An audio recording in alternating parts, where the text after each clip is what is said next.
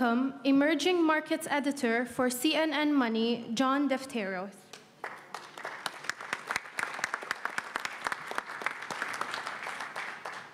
Good afternoon. Thanks for getting the name just right. I gave her one briefing and she got the phonetics perfectly. Megan, thanks for the great briefing on the geopolitics of energy today. It's great to be back for the second Atlantic Council Energy Forum. First, I want to thank His Excellency, the Minister of Energy, who I dog very often as a journalist, for inviting me back. Also, Dr. Sonal Jaber, the Minister of Energy from Oman, is here. It's great to see you. OPEC Secretary General. Some of the others have been mentioned, the Executive Director of the IEA and also the Secretary General of the International Energy Forum. To illustrate the point that I've become a kind of a dogged follower of this great transition, or as the Director General of IRENA suggested, the great transformation, I'm going to be involved here at the Atlantic Council Energy Forum, the IRENA General Assembly, and then the Abu Dhabi Sustainability Week. And my colleague Becky Anderson is here. We're pleased to be back for the second full, complete coverage of the Abu Dhabi Sustainable Week overall. It's incredible how it sets the agenda. And to give you a taste of how it sets the agenda, we take this philosophy here at CNN, we go sand to snow. So we take the content here from the Atlantic Council Energy Forum and take it into the debate of the World Energy Forum and the World Economic Forum as well. And in fact, we're going to be holding our fourth CNN Money Roundtable about the great energy transformation on day 2 of the World Economic Forum here. So we'll be taking some of the content from our debate and taking it over there along with the ministers of Saudi Arabia and Russia. To that point, I spent some time in Europe during the holiday break and then came right back in to start covering the energy debate. It was the best rally in 5 years for energy prices. We jumped right into that. And it was very apt because I wrote a column summarizing 2017, saying, "May the force be with them." I was taking a play off of Star Wars, of course, and I know The Last Jedi didn't get great reviews, but installment number 4 of Star Wars was aptly named The New Hope. And it was Obi-Wan Kenobi who said, "May the force be with you." So I'm playing here, of course, may the force be with them, and that would be with Saudi Arabia, Russia, the president of OPEC, Sohail al-Mazroui, right now. Can they carry this package that they put together at the end of 2016 through 2017 and roll it over into 2018 or not? And what's that mean for the great energy transformation? That's the debate that we're going to have here today. It goes without saying, General Jones, it's nice to see you here. I think the standard question for you is the room safe? Because he's the guy that can make sure it is. And he gave us assurances that it is. And Fred Kemp, congratulations on year 2 of the Atlantic Council Energy Forum. Becky and I are very proud of what you built in a very short period of time, and we're very glad to be affiliated with you. Our roundtable is superb, but I thought off the tail end of Megan's great landscape for geopolitics, it would be only correct to invite our host today to discuss with us for 5-6 minutes kind of the key themes that Megan brought up, where we are in his role as OPEC president, and then invite our other panelists onto the stage for debate as well. We're going to allow probably 10 to 15 minutes to take questions from the floor, so we'll raise the lights, have your questions ready, and we'll make sure we get a microphone to you. First, let me welcome His Excellency Sohail al-Mazroui, the Minister of Energy for the UAE, as you know, because he gave opening remarks, and also starting his term as the President of OPEC. A nice warm welcome back to the stage.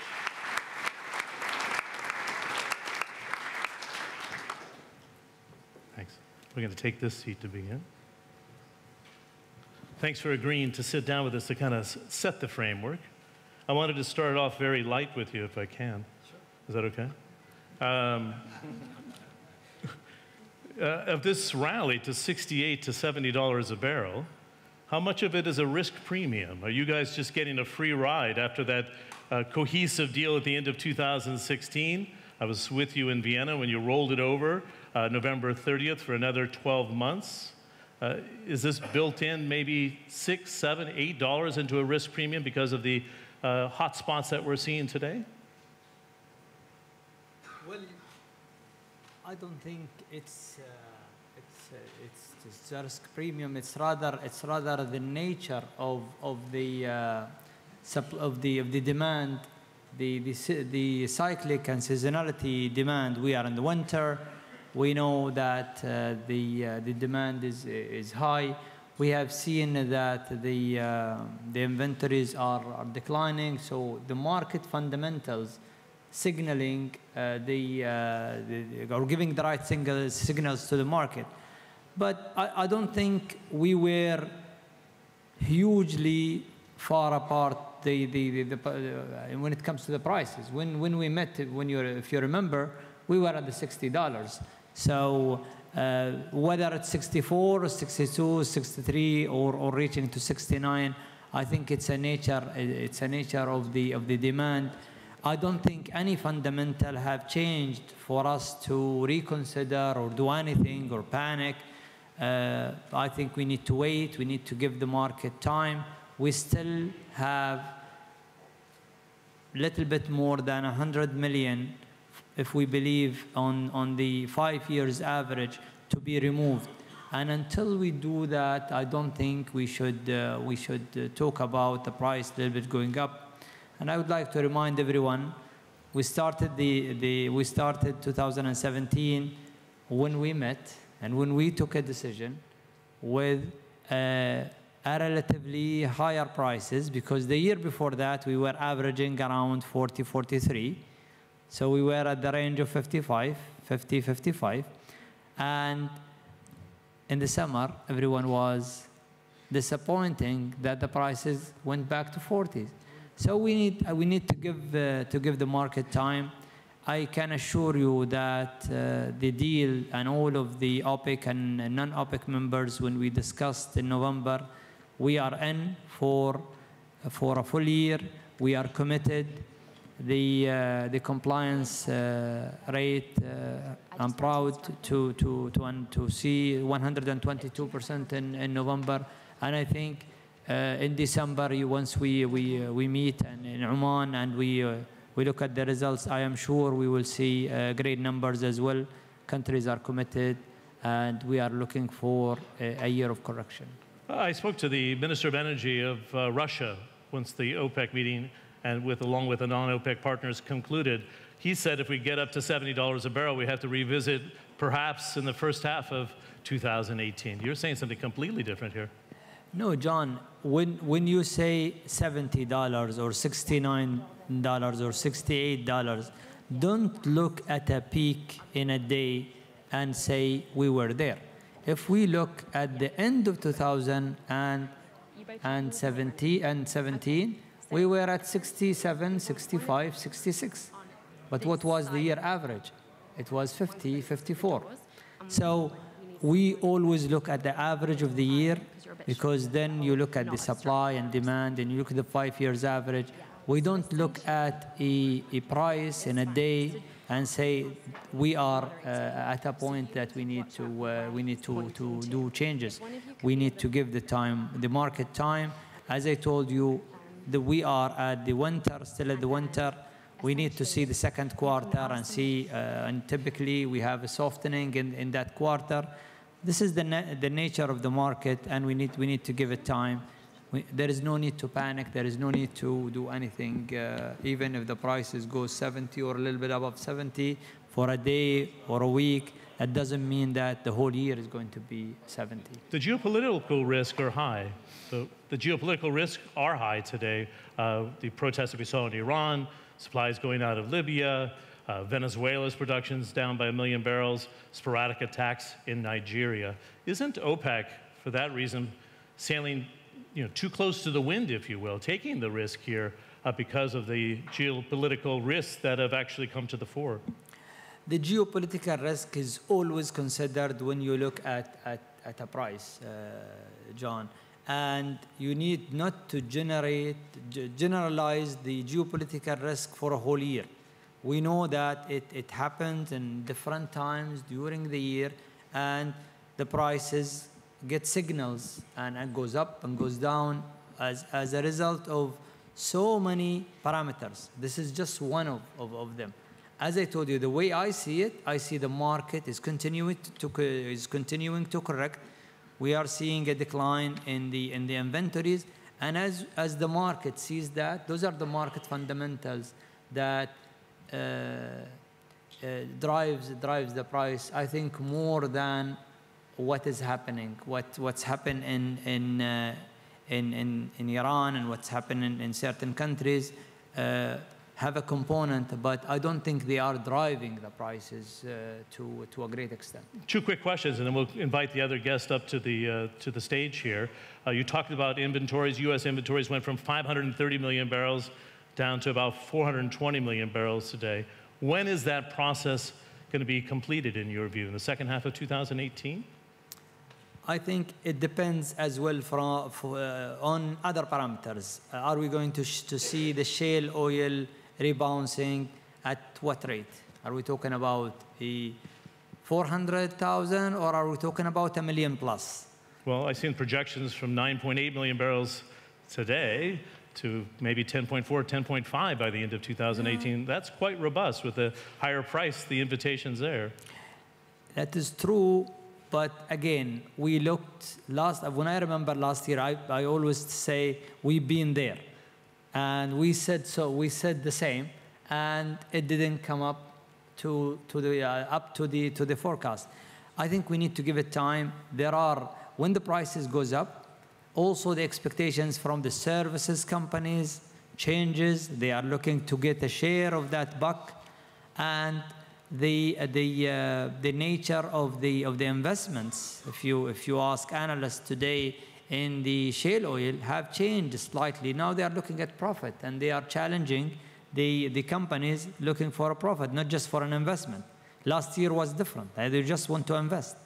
And now I think after many companies have lost money in this gamble, they start to ask serious questions about the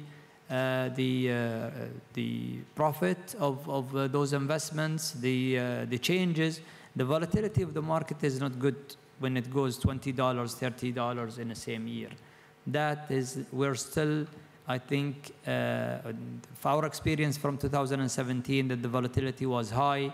Yes, directionally we have corrected the market, but the job is not done. We need to wait. We need to do a little bit more. Is it half of the year that we reach that point, or after that? I think we realized in OPEC that the deal is for a year. We will meet, and as we always meet, half of the year, and we will discuss, and we will take always the right decision. But there is no rush, no need to rush and put assumptions. What are we going to do if we go this direction or that direction? I think we need to wait. There are so many fundamentals working in the right direction, in my view, and I am personally optimistic about the year 2018. Also, in terms of economic growth, we have seen healthy growth in 2017, and I don't see any reason why not. This healthy growth will continue in 2018, and if that happened, the demand forecast is also going to be healthy. And if we are in the level of 1.5 to 1.7 million, I think we will be in a good shape. Wow, that's pretty strong demand. Final point here, at the end of 2016, nobody really thought 24, now 21 producers would stay glued together.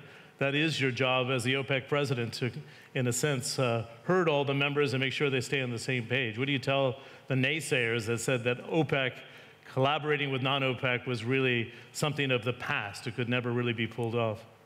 I think I want to tell them that those countries, and we're glad to have some of the ministers with us. I would like to thank His Excellency Dr. Ramhi for being with us. And I think the interest, and once they got in and they understood how we work, if you ask them, the interest is still there. They have seen the benefit of this group, of the OPEC group, and the collaboration have been great. The commitment from them have been great, and I see more countries actually attending. Last meeting when we met in Vienna, 30 countries came. Egypt and Turkmenistan, some other countries came, which means that there is a trust on this process, and there is a likelihood that that trust could lead to one form of another of a longer term alignment and alliances. And that's what I personally hope to achieve with all of the ministers. They commit, if they are committed, if they understand that we're not cartellers, we're just concerned countries about who are concerned producers on the market stability, and they believe in the process. They have seen it. They have seen the commitment, and I don't see why we should not continue in this game with them and increase the number. Great. Nice round of applause for Suhail Al-Mazrouei. Why don't you join me in welcoming everybody else to the stage? Want to come on over? As the host of this event, I think it's only apropos. Dan Brouillette is the Deputy Secretary of the U.S. Department of Energy. He's going to join left of the Minister himself. Nice to see you here in Abu Dhabi. Nice to see you. Nice to see you, sir. Fatih Birol, I mentioned in my opening remarks, Executive Director of the International Energy Agency. Good to see him in Abu Dhabi again.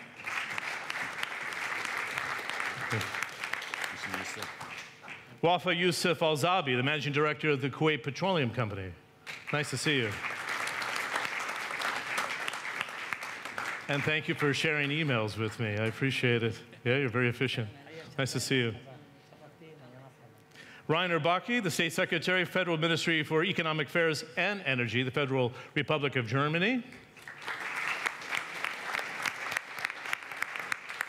And a familiar face here in Abu Dhabi, of course, and somebody who gave opening remarks, Adnan Amin, the Director General of IRENA, the Renewable Energy Agency.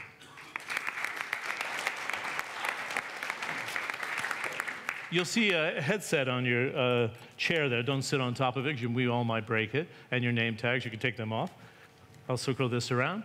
We have about 45 minutes. I'd like to go to the floor as well. We had a chance to hear the energy scenario for oil at this stage within OPEC, and that we don't need to spend all our time on oil and gas. But I think it would be also good for us to address this transformation that we've been talking about. The title of the session is the 2018 Energy Policy Agenda. As you can see here, we have a hashtag for those who are on Twitter. It's hashtag AC Energy Forum, hashtag AC Energy Forum. This is an on-the-record session, so those who are on the panel are aware of that, and everything is fair game, including the comments that we had on air here that'll be airing on CNN with His Excellency, the Minister. Deputy Secretary, it'd be interesting to get your views here, because we talked about this rise of shale production going perhaps from overall U.S. output of 9.8 to some 10.4, maybe 10.5 million barrels a day for the United States by the end of 2018. Explain why this is a good thing for the rest of the world, because many are wondering why we're seeing this acceleration in the United States going full throttle, even to export natural gas and perhaps oil in the future. Please. Well, thank you for that question, John, and I appreciate the opportunity to expand on that just a bit. And before I do so, if I could offer just a quick thank you to the Atlantic Council for inviting me here today, and two board members in particularly of the Atlantic Council who I think are here, Dan Poneman and Secretary Ellen Tauscher, who were quite instrumental in preparing me for this new position that I've just assumed in the U.S. government. The expansion of shale gas is being driven by a number of different factors. One, obviously, is the market forces. More and more countries are looking to gas to meet clean air or emissions type standards that they have set for themselves. But also, we have seen the drive and the increase in production being driven by the use of technologies that didn't exist just a few short years ago. And our role at the Department of Energy is to advance those technologies. It's one, to develop them, but also to advance them and promote them, and to ensure that they meet the... Isn't that the cutting edge for the U.S.? Isn't that the U.S. advantage? You can even partner here in Abu Dhabi as well. We think it is. We think it is, and we want to share that those technologies. So when the President talks about energy dominance, that is part of what he means. It is to share the abundance that we find not only in the energy source itself, in this case shale or LNG, but it's a technology that helps produce and increase our production and our efficiencies. So we want to share that abundance with the world. We think that is a good thing. Okay, good. Fatih Birol, let's put you on the spot a little bit here. Should the U.S. be exporting natural gas? It was only 10 years ago. They were so overly dependent on imports. One would say, let's not let the free market survive here. We should be a little bit more cautious for the sake of energy security in the United States. Is this a real game changer to have, A, the U.S. exporting fuel, and is it a wise strategy over the longer term? Thank you, John. I believe U.S. has immense reserves of gas, mainly shale gas, but also conventional gas, and it is good enough to feed in the domestic markets, both for electricity generation, but also for the industry, especially chemical industry, to provide value-added outputs from that. But at the same time, set to become a major LNG exporter. And we expect very soon U.S. to be the largest LNG exporter of the world. And now, as we know, U.S. is the largest natural gas producer of the world. And very soon, U.S. will be the largest LNG exporter of the world, which will have major implications on gas markets. Well, First, it certainly will impact with the way Qatar sees the world, no doubt. Australia as well. Many countries, but before Qatar and Australia, they will be affected. But before that, the pipeline exporters will be more affected. So currently, bulk of the gas trade worldwide is made through pipelines and less by LNG. It is turning completely. More than 90% of the growth in international gas trade is coming from LNG. And US and Australia, also Qatar and Russia as well, but US and Australia will be the major drivers. These have implications for the contracts, prices, geopolitics of gas, and as Megan said very nicely, the foreign policy, it will have major implications. So if we talk about the transformation of energy, I would put this one together with oil, what's happening in the shale oil. Your first question to Mr. Deputy Secretary, US being an undisputed leader of global oil and gas production is, for me, one of the major transformation of energy in the next years to come. Good. There was some question, we've had this discussion in the last 5 years, that there's going to be peak oil. We wouldn't be able to find it. We've now changed the debate completely to when is peak demand for oil. So I'd love to have you jump into that. And I'm going to bring our other panelists as well. When does peak demand for oil arrive in this transformation and transition that we're seeing? May I just say something before that? I think we have the Sustainable Energy Week here, no, next week. And sustainability is a very nice definition. Many of us have different definitions of sustainability, this other thing. But the word sustainability came in our jargon in 1987 by a former Norwegian Prime Minister making a report for the UN Secretary General called Mrs. Brundtland, 1987 report. And that report, the main sustainability bringing to energy, one of the main issues was reducing the share of fossil fuels in the global energy mix. So why I'm saying this, I will explain. In 1987, when this report came to reduce the share of fossil fuels in the global energy mix, it was 81%. Oil plus gas plus coal was 81% 30 years ago. And now, last 30 years, we have made technological changes, government change, markets change, prices change. Renewables are growing very strongly, which is a good news. And that 81%, after 30 years today, the share of fossil fuels in the global energy mix is still 81%. No change. So this is important. I'm not saying it's a good news or bad news, but this is something that we have to understand. 81% in 1987, 2017, end of 81%. The oil, you are right, in the last 4 years, we are discussing is oil demand going to peak? We believe not necessarily with the current policies. When we look at the last 4 years, two numbers again, global oil demand increased more than 6 million barrels per day. But more importantly, and this is very important in my view, the share of oil in the global energy mix increased as well. So we have the share of oil compared to coal, gas, renewables, nuclear, whatever it is, the share of oil is increasing. Why?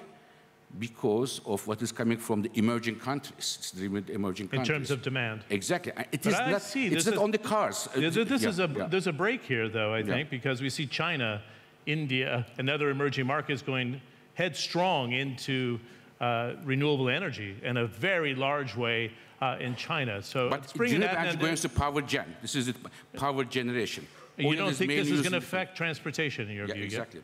You don't think it's going to affect transportation? It will affect, but with the current policies, not much. Okay, Adnan Amin, do you agree with that? And then I'll bring our other two panelists in. You're talking about electrification this weekend at the Arena General Assembly, and the amount of money, $270 billion going into renewable investments in 2017. How much is this going to reach into transportation, light vehicles, heavy vehicles eventually, and then impact that peak oil demand? Well, you know, I think the first point to note is that the future is going to be electric. I think both Megan and Fred mentioned electrification, and that electricity is going to be increasingly renewable. With the prices that we're seeing for renewables in competitive auctions worldwide, they are at the lower range of fossil generation, if not even below now. And our projection for cost decreases is that renewables is going to be the most competitive. The future is going to be electric, and electrification of end-use sectors is the next wave of innovation that we're beginning to see. And one of those is e-mobility.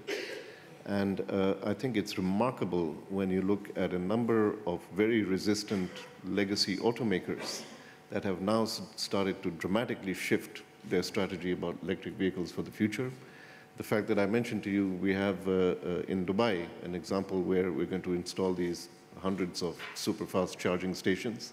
The fact that we have more and more highways which are going to be looking at this, and the advent of renewable generated hydrogen as a medium for transportation, I think that the renewables coming into electric mobility is going to happen much quicker than anybody's expecting right now. And I think that the projections, you know, we had a very interesting meeting with Mohammed Barkindo. We were both in Russian Energy Week, and we found ourselves on a panel with President Putin. And there was gas, there was oil, there was Putin and me. And I had to kind of hold up my end about what is happening. They were all convinced that this is going to take 30 years. And I told them that, you know, the history of the world is littered with people who were complacent about the pace of change that is happening. So please open your eyes and actually look analytically at what it is that takes you to the tipping point. And because when that tipping point comes, it comes very quickly. And I think that that is approaching. Okay, Wafa Youssef Al-Zabi, I think it's interesting from a national oil company, and a very efficient one. You have some of the lowest cost production of anywhere in the world. There's two things in one question I had for you. We see oil hovering $65, $70 a barrel. As His Excellency said, we don't know if that's going to hold. A, how is that affecting your investments today? Are you going deeper into traditional oil and gas production? And how do you plan for what the Director General was saying, this great transition that's taking place? Do you hold back some of that investment into fossil fuels? I think the microphone's on. It's on? Yes. Let me just first stress on one thing. We believe as a national oil company that the demand for oil it will continue. Although that the energy mix, you will see in the coming future, there will be some change on the renewable side, or also you will see on the coal or on the gas side. But as a national oil company, our strategy is not only thinking on a short-term basis. We are looking on a more long-term basis. We have investments plan, and we are continuing to implement this investment plan.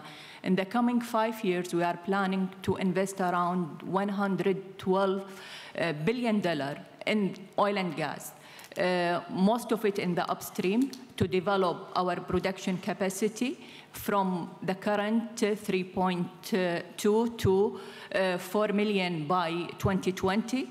Also, we are developing our resources in terms of natural gas. Currently, we are producing free gas around 200 million scf per day. By mid of this year, we are going to achieve 500 million scf per day. By 2020, we will achieve 1 billion, and we are targeting 2.5 billion scf by 2040. This is in terms of upstream investment. Also, in terms of downstream, so our strategy is going into growth in upstream, downstream, petrochemical, and the theme of our strategy is integration and diversification, also to manage the risk of the volatility of the prices. In the downstream, we are growing by mid of next year, we will achieve around 1.4 million barrel per day refining capacity inside Kuwait. We will finalize upgrading our existing facility and refinery by end of this year. By mid of next year, we will commission the new refinery, which is around 612,000 barrels per day. And this refinery will be integrated with petrochemical complex. This is inside Kuwait. Also, we are investing not only inside Kuwait, we are investing outside Kuwait. We start pre-commissioning our new refinery in Vietnam. It's a joint venture refinery integrated with petrochemical, and it will be on a commercial in the coming month. Also, you will hear soon that we have also taken the final investment decision in a refinery in Oman. It's a joint venture between Kuwait, which is our representative as a subsidiary is KPI, and Oman Oil Company. It's a refinery with 230,000 barrels per day, and it will be integrated also in the future with petrochemical. And we're seeking opportunities also in the Asian countries in the refining and in petrochemical. In petrochemical business also, outside Kuwait, we are now implementing 2 projects in the United States and in Canada. So to answer your question, we are going ahead with investing in oil and gas industry, in oil and in gas in addition. Okay, good. I'm going to circle back to the Minister of Energy here in the UAE to talk about the collaboration with ADNOC and also the downstream production that the Managing Director talked about, because I think it's very essential when it comes to demand as well, right? Because this is the future. But I think we should bring in Rainer Backe of Germany. I can remember back very clearly, because I go to Germany every year to chair a summit, about the energy transition, and when they pulled the plug on nuclear, industry was freaking out. They literally were saying, we cannot survive without nuclear energy into the mix. And then the coal business is being wound down in Germany as well, and you're going to renewables at a very aggressive pace. Which role will fossil fuels be serving in Germany when we hear the automakers talking about the electric transition as well? How fast is the transition in Germany that's taking place, and what can we expect over the next 5 years? Well, in the power sector, it has been going extremely fast. When we created our support scheme for renewables in the year 2000, we had around 6–7% renewables. End of last year, we exceeded 36%, so in only 17 years, plus 30%. That is extremely fast. It was possible because I believe that we defined long-term strategies with very clear targets. That was an important signal for investors. We showed that we are serious about meeting these targets. That was important to win the trust of investors. And we had policies that addressed the issues that were relevant at the time. At the beginning, it was very much about technological development. Back in 2000, we didn't know which technologies would work in Germany. Now we know it's mainly wind and solar. And the good story is that something that I never expected to be possible, the costs have come down so dramatically that solar 4.8 euro cents per kilowatt hour, wind 3.8 cents. That's the results of the last auctions. This is cheaper than any conventional production of electricity. So what we are discussing now is how we're going to meet our commitments under the Paris Agreement, something that Europe is discussing and other parts of the world are discussing. And I very much agree with what Adnan said. Of course, we have to address now all the different sectors. This is much more than only the power sector. It's all the other sectors that use fossil fuels and through burning produce CO2. And I think the key is going to be, first, energy efficiency, and second, it's going to be renewables. And most likely, the renewables, the big share, is going to come from the power sector, because in the power sector, we have learned how to produce electricity with renewable sources and CO2-free. So these are the strategies now, and I just want to say something because I very often hear, well, this is about deindustrialization. I think this is about modernization. We are talking about a complete big step to modernizing our transport sector, our industrial sector, our housing sector, and of course also the power sector. It's about modernization. And if you vision a world where we do not drive with diesel and gasoline anymore, where we do not heat our houses with gas or oil or coal, it's going to be a very different world, a much more modern world, and I think that's what we are working on. Good. Minister Bach, very quickly here, because I'm going to bring in the other panelists again. What's the time frame for that? Are you looking at 30, 40, 50 years? Well, in Germany, we have the target to reduce our greenhouse gas emissions 80 to 95% until 2050. That's compatible with the European target. And we just, December of last year, negotiated and made decisions on a big European package for European legislation so that Europe meets its commitments under the Paris Agreement with very clear targets for 2030, but it's going to be a process that is going to take a few decades. We are now making big, huge steps ahead, and we want to have reached this decarbonization more or less by the middle of the century. Minister of Energy of the UAE, Mr. Mazrui, this target of 50% from renewables in the UAE by 2050, I thought it was quite visionary when you announced it, but listening to what Germany's suggesting here, do you need to revise it and be a bit more aggressive in your view?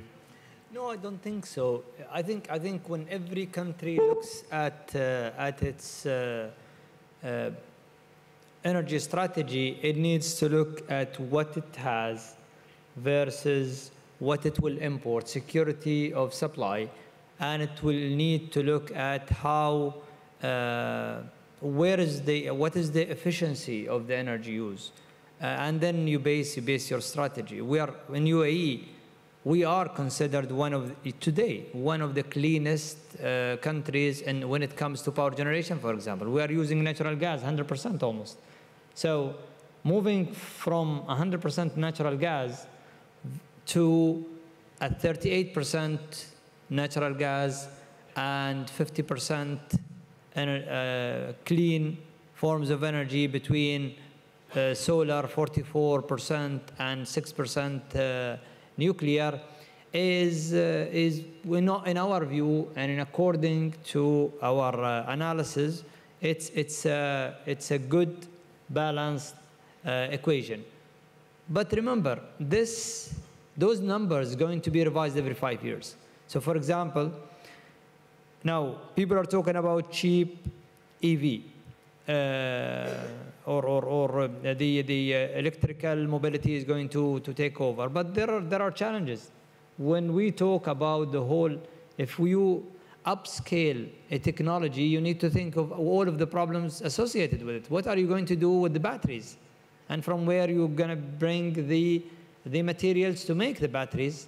And is it economical? Today, if we look at the concentrated solar panel versus which provides some storage, so it's the closest to base load compared to gas or coal or any other or nuclear, and you compare it with the PV. PV is almost free today. I mean, it's below 2 cents. That's not so. It is the cheapest form of energy ever. But the question is, what is the availability of that, and can you as a country depend on it solely? And I think the answer is no. You need a base load until you have a breakthrough in the technology and you reduce it. 3 pillars which are very important for any policymakers. One is security of supply and reliability of that supply source. 2 is the affordability. You need to provide an affordable form of energy. I cannot charge here in the Emirates 30 euro cent for electricity. I'm going to be fired. Because of the political realities, even though you can't be fired. But that's for many reasons. For many reasons. You think about it, we cannot be, I think in many countries around the world, they cannot charge 30 cents per kilowatt hour. It's a no-go territory. Third, which is important, is the environment and the sustainability. So I think if we are achieving 70% reduction compared to gas, then we are doing maybe more than Germany, because Germany, there is coal, and now there is clean coal, and there are some of the plants are still clean coal in Germany. So I think UAE is going to give a balanced example, a balanced policy when it comes to clean and fossil-based, and we will adapt with the technologies as they evolve. I want to bring in Deputy Secretary Brouillette. It was interesting. The Federal Energy Regulatory Commission had quite a major decision here. Despite the fact the Trump administration put 5 of those members on the board, they decided to vote against the idea of the utilization of coal and nuclear plants for energy security purposes. Is the U.S. going to still, or this Trump administration still going to want to preserve coal and nuclear power, despite the fact the Energy Commission doesn't think it's a good idea? Yes, we will. I think the minister's comments just a moment ago perfectly capture much of the U.S. policy with regard to energy. We are an all-of-the-above country, and we will continue to pursue all forms of electric But your own generation. commission suggested not a good idea. Well, what they did do, keep in mind, John, that the commission had the option of doing nothing. So while they set aside for the moment Secretary Perry's idea about protecting baseload electric generation in the northeast part of our country in particular, what they did do was direct the regional transmission organizations and others to provide a report to the FERC as to what is happening in this marketplace. Because if you will talk to the folks who actually monitor the grid, manage the grid, in the U.S. we have a unique structure, but if you talk to them directly, they will admit and they acknowledge that their pricing of nuclear generation, their pricing of coal generation is distorted. So Secretary Perry's initiative was to correct an already existing distortion in the price in the marketplace, and that distortion is favoring certain forms of generation at the expense of coal and nuclear.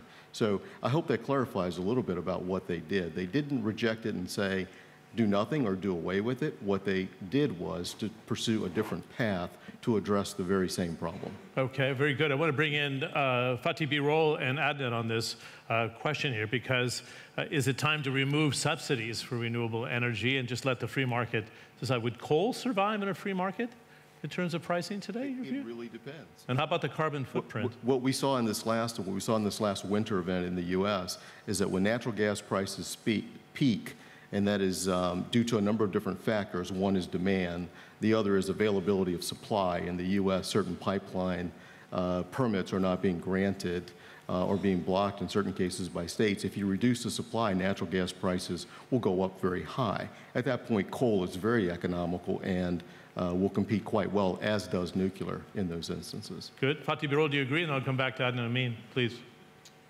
Now, we have today worldwide subsidies for renewables, subsidies of fossil fuels, and the renewable subsidies are about 1/3 of the subsidies for fossil fuels.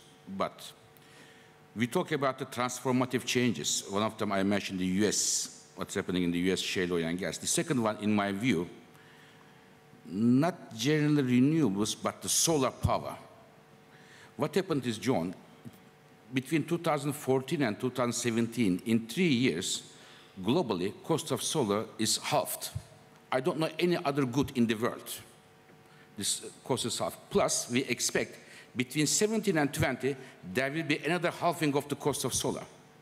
And this is not the fiction. Plus, when we look at the last year, more than 50% of all new capacity for power generation was solar, 48% other renewables plus coal, plus gas, plus nuclear, 48%, solar alone, 52%.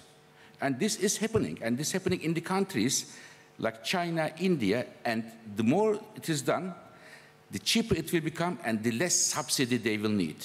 But the question, and I think Mr. Minister highlighted very well, how we integrate this in the electricity system in the best and secure way. Because in India, when we use electricity the most, when people come home, turn on the television, turn on the air conditioner when there is no sun.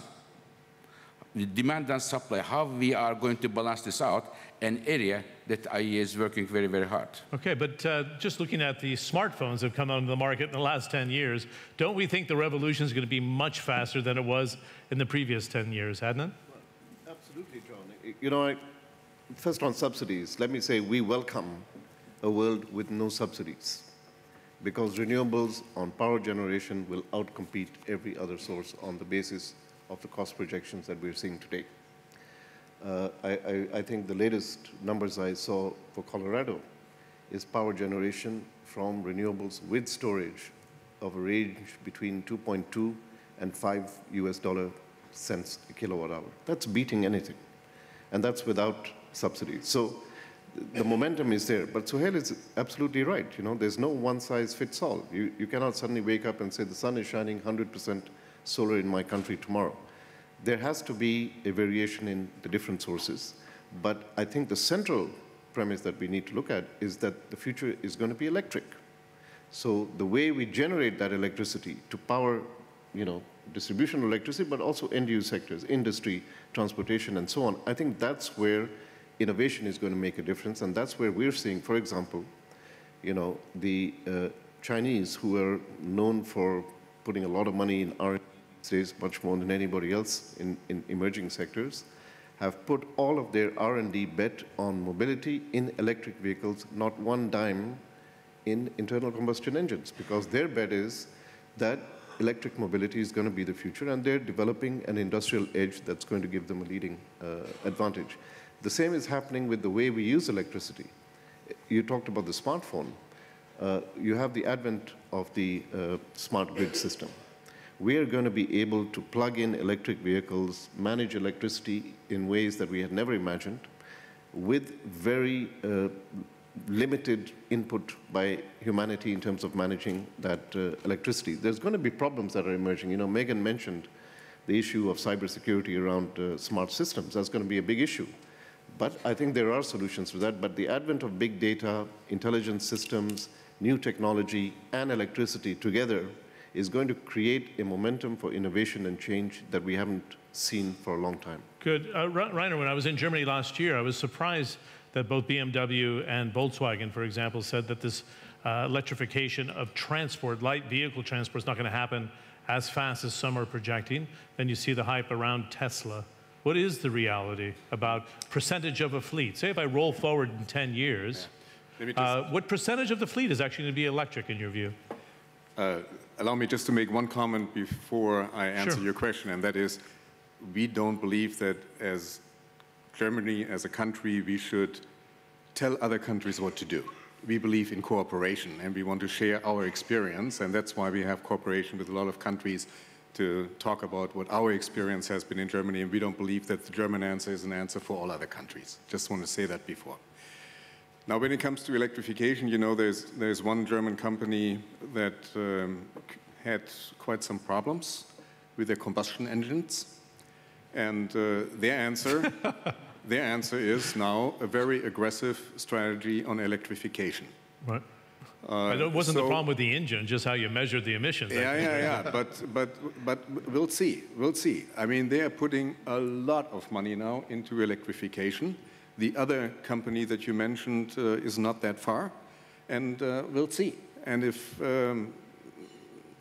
Adnan is right, and I think he is right, the biggest car market in the world, China, is now putting all its eggs in electrification, battery and electric engines. I think this is going to have a huge impact. I don't think that we as politicians should decide on the technologies. We should set the standards, for example, the CO2 standards. And whether it's going to be hydrogen or whether it's going to be battery and electric, I don't know. That's the decision of the industry.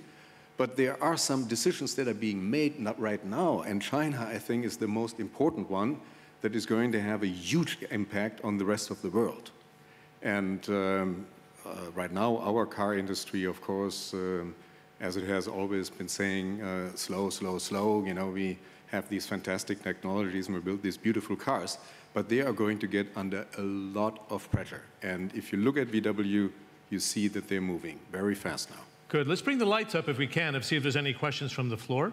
I've got plenty myself in the arsenal here. If we can bring the lights up, and do we see the microphones here? Good. Any questions from the floor here? Don't be bashful in the first one. We have 5 minutes to go. My question, I wanted to ask these three gentlemen here the same question. I'm going to ask you for a 30-second answer if I can here. This is a policy agenda for 2018. What is the biggest challenge on the energy front in 2018? Fatih Birol first, then we'll work to the Deputy Secretary and come back to His Excellency the Minister of Energy. I think the biggest challenge, there are many, many challenges, but I would say not the challenge, but I would say the risk I see that the geopolitics and energy may be too much interwoven. This is the area that I wouldn't like to see. I am an energy person.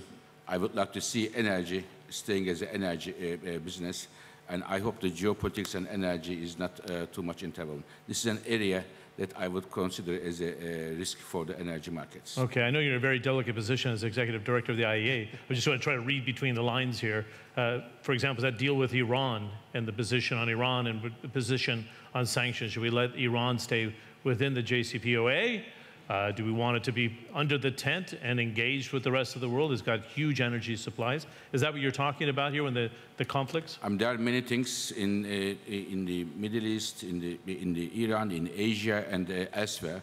I hope we will have a peaceful year for the energy world in 2018, that we discuss on oil, gas, renewables, electricity integration, and so on, but do not discuss the issues which are not related to energy, which could, in fact, affect the energy business. Okay, so we should keep them divorced, is what you're suggesting here, if we can. I hope it could be a happy divorce there. So a happy divorce. Yes. Deputy Secretary Bruyette, I'd love to hear your views from the United States on this. Well, I think I see more opportunity than challenge, but if I had to point to a specific challenge, it's probably in the technology area. To Minister Baki's comments about the electrification and the other comments about electrification, I think that could potentially be the future. The stumbling block there is clearly technology. It's moving beyond lithium. It's finding the appropriate storage. It's finding enough technology to allow us to use that renewable energy more efficiently. So at the Department of Energy in the U.S., that's one of our top priorities, and it's going to be one of our largest challenges, I think. I know it's not going to happen at this stage, but I think it's a question worth asking you specifically. With the U.S. going into the export market, into the LNG, it sounds odd, but you could be causing disruption, political disruption, in a Qatar. Iran wants to start exporting gas. We see what's already happening in Venezuela. Libya's having its challenges. This disruption may not be a good thing. It very well may be that you're right. There will be some disruptions. There's always that disruption, however. It doesn't exist solely because the U.S. has become a much larger producer. We happen to think quite the opposite. The fact that we can now share that abundance, export that energy, creates security and creates stability in other parts of the world that we hope will contribute to a more peaceful world as a whole. Okay. Do you think that's going to be the case with you as a big exporter? I do. I am optimistic. I'm optimistic that is the case. I guess you have to in your first week on the job. You don't want us to be pessimistic. I'm not going to go the other way. We know how your boss is. He's a pretty tough guy. I don't want to come in the crossfires of him. Although CNN does come periodically. He mentions us very sporadically, not very often. Every now and then I heard. The list has gotten longer of the news organizations, which is good news. Our host is going to have the last thought of the roundtable here. What would you suggest is the biggest risk for 2018 or the biggest policy challenge for you?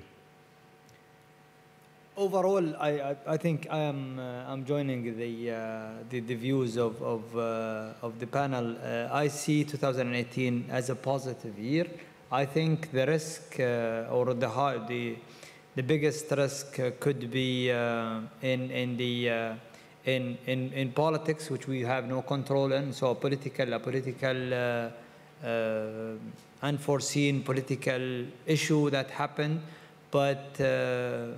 I don't put a high weight on that, if you ask me, because overall I am optimistic about the year. And when it comes to energy, I think energy, it's difficult to say a year is going to change an energy landscape.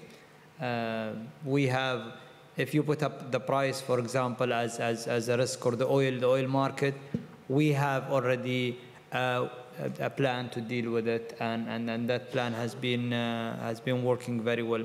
So I don't see really, it's the risk, but what is the probability of that risk? The probability is always low. Good, because there's extra supplies around is part of the answer, right? There is a buffer of around more than 100 million in the storage, above the 5 years average, and there is the deal. There is the supply that is expected and the demand. So I'm not seeing a big imbalance in the market in 2017. Good. I'm going to ask our great organizers here to put up the chart of the last 2 years for North Sea Brent. We had the calamitous times of January. There we go. January 2016, when we kind of tipped into $26 a barrel. But you can see the trend line, and particularly very pronounced after you had the OPEC agreement, and then in the second half of 2017 to where we are today. I'm just going to ask Fatih Birol, can we hold $65 and above for 2018? Is it your view now that you see that trend line, we see U.S. inventories dropping, what's going to be the outlook, and is this a good thing if we can hold 65? I think this growth of the prices are the Barkunda effect. I would say the Mohammed is behind it. So, I don't think anybody's traveled the world more than he has to keep all those members aligned. I got to give him a lot of credit on that. But I should also warn you that, as I have been saying since a couple of years, at least 2 years, the higher the prices, the more shale oil will come. So therefore, since 2 years, we are seeing a different game here. The U.S. shale oil will come and put a pressure, downward pressure on the prices. And again, the job of the new OPEC president, our successful Secretary General, may be even more challenging. So these high prices will induce more production growth in U.S. and elsewhere. And U.S. is not the only place, Canada, Brazil, other countries may also contribute to that. So 65 to 70 is good for the producers for now to enjoy, but there will be a reaction from the non-OPEC supply, maybe rather strong, led by United States this year and beyond. I wasn't going to circle back to Your Excellency, but I think I have to. That's going to make your job as OPEC president pretty difficult, right? I think we need to, when we look at prices, we look at the year average, and the year average of 2017, let's not be mistaken, is 54. So we are, I think, far from reaching a conclusion that a year average is this price. So I think if the year average is a certain price that is very high, maybe we are in that situation, but we are at the beginning of the deal. As I said earlier, we are committed. We have a 1-year agreement. We're going to meet in June. And this group of responsible countries of OPEC and non-OPEC, they will always make the right decision for the sustainability of the market conditions and balance. Okay. So I'm not worried. And John, one thing I should mention, I forgot. Keep an eye on Venezuelan numbers. Venezuela is now registering the largest in the history the oil production decline in an unplanned manner. Mm-hmm. Yeah. And what kind of surprises, further decline in Venezuela may be a surprise this year that the oil analysts and the organizations need to keep an eye on that. So it could fall further in terms of its output, because there's been 1 million barrels knocked off already. There is, what we see, what we hear, there is almost no activity, no drilling, no financing, so this could be a natural result of that. Okay, very good. Let's give a nice round of applause for our panel for answering all the questions on the policy agenda for 2018. I'm going to welcome you off the stage in 1 second, but we're going to go straight to our next roundtable with the corporate chieftains beyond the one we had joining our panel today. It's great to see you. Thank you for joining us.